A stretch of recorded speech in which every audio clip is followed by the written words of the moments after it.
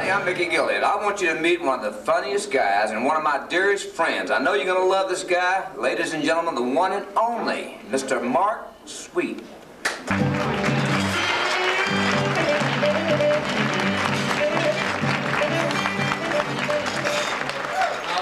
Thank you very much. Good evening and welcome to the show. Welcome to the Mickey Gilley Show. My name is Mark Sweet.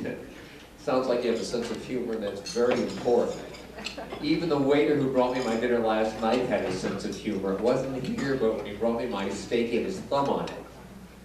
And I said, "Why is your thumb on my steak?" He said, "So it doesn't fall on the floor again." I get to meet the nicest people in this business. I was recently up at Lake Tahoe, and this couple stopped me after the show. And this gentleman said to me, he said, "You are a model performer." And I looked up model in the dictionary, and it said a small imitation of the real thing. And his wife said, "You're so warm." And I looked up warm in the dictionary, and it said not so hot. Some of the strangest things happen here in the casino. Sometimes late at night after the show, I can't go right to bed. I went through the casino last night. I'm standing at the dice table, and this funny thing happened. This tall, beautiful blonde strolled right up to the table wearing a full-length mink coat, and that's all. Nothing. She grabbed the dice, shook them, threw them on the table in a very unusual way. With that, she scooped up all the money and walked out. The dice man turned to the pit boss. He said, "Did she make her point?" He says, "I don't know. I thought you were watching the dice."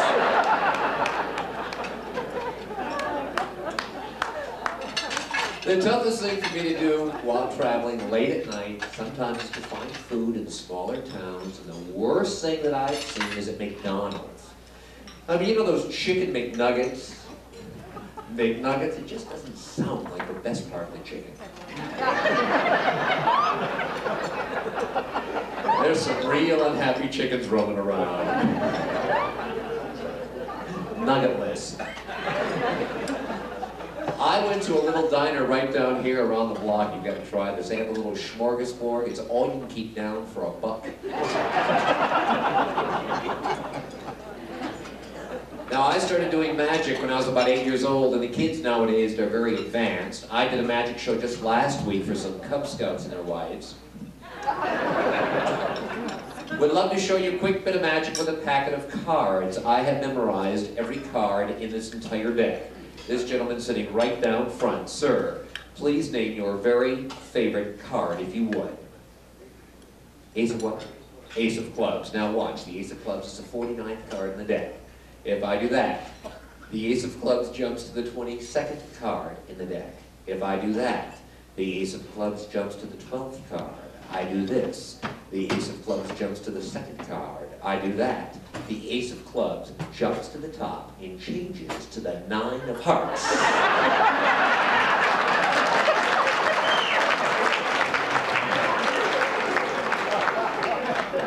Would you like to see it again?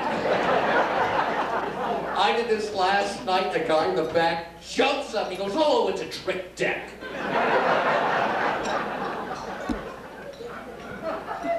I love simple people. I really do. I flew into Reno about a week and a half ago, and I'm at the airport. I'm looking for my luggage. And I walk up to a man who I thought was on my plane. He's getting his things. And I said, "Sir, could you please tell me where these bags are coming from?" He looked me right in the face. He said, "The airplane."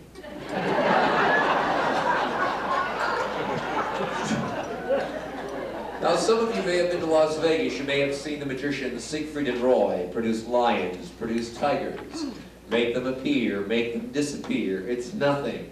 Right here at Harrah's, Reno, believe it or not, from the empty scarf, we find, yes, yes, could it be, get your hands ready, it is a dove.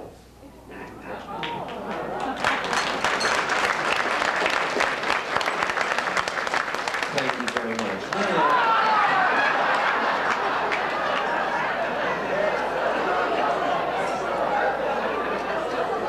Fly!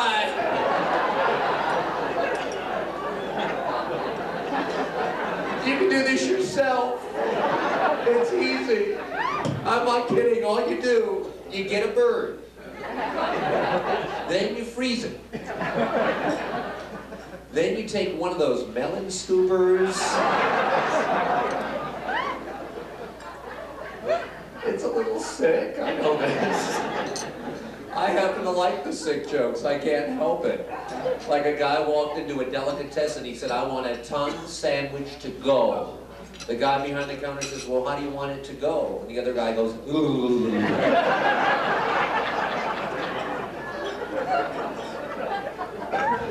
Now, my wife does not go for the dumb stuff too much. You see, I had been married 7 years now. And I found out not a lot changes when you get married. I mean, both of our names are on the checks now, but mine's in pencil. And my wife is from the South, and everything is you all this, you all that. Anybody here from the South at all? How do you say it? Help me out. Y'all. Y'all. Is that it? Y'all. See, I'm originally from Detroit. Yeah? You're from Detroit? Oh, big deal. No. See, you'll verify this. I'm from Detroit. That's you all was something you put behind a car. We do have a baby, a 1-year-old baby. This baby did cause my wife a lot of pain. I mean, she yelled, she screamed, she spit at me. And that was during the conception.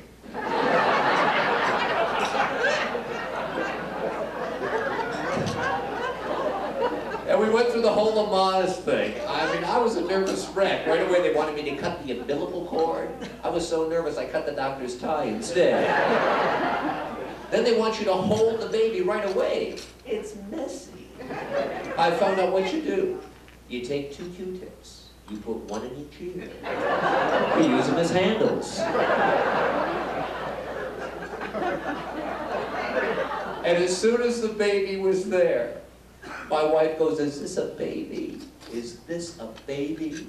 And I'm thinking, is this a baby? I mean, the baby has no hair and has puffy eyes, blue lips, and all my friends say, oh, it looks just like you.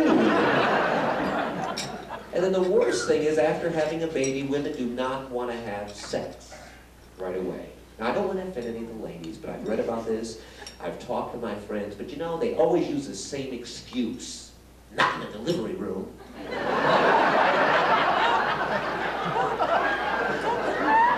I said, why not? The lighting's fine. You're all tied down.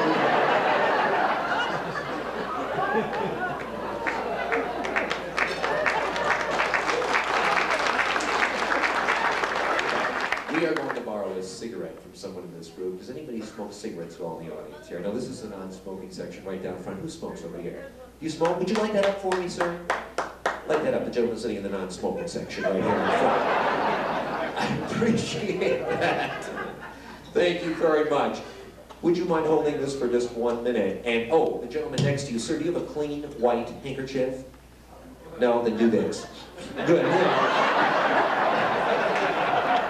It's bothering me, I'm sorry. Now, are you ready? We're going to borrow your shirt, if you don't mind. I just want to test your sense of humor. Face everybody, smile, we take the shirt, we take the cigarette, face them out there. You love it.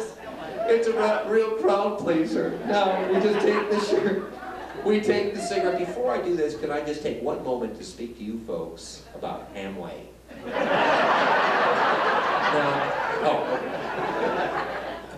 this burns beautifully. The smoke signals tell me that we have good news and we have bad news. Look, first the good news, cigarette is gone. Now the bad news, your pants will be on fire in a minute and a half. But don't worry about a single thing. We're going to have you sit right here in the chair, please. Now, what we're going to do is this. I'm going to teach you one last little experiment. And what we're going to do is this.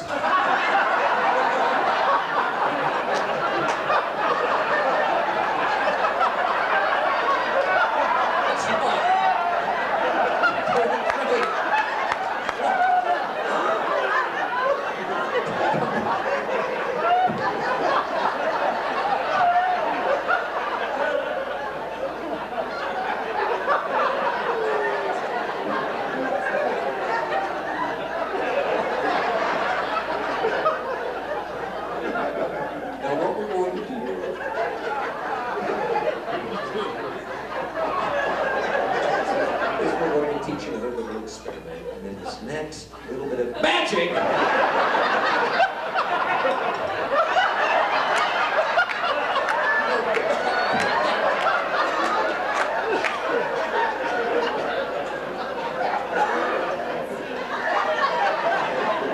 You'll be fine. You'll be fine. Please, you're doing a great job.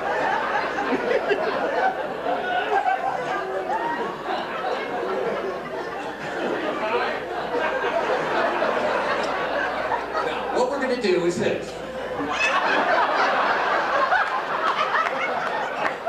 going to sit down. I'm not going to sit down there again. No. Yes, Oh, what a nice hand for a real fine sport. Be careful doing that. Give a great big round of applause. We're going to buy you and your family a lot of drinks. I thank you very much. You can have a good time.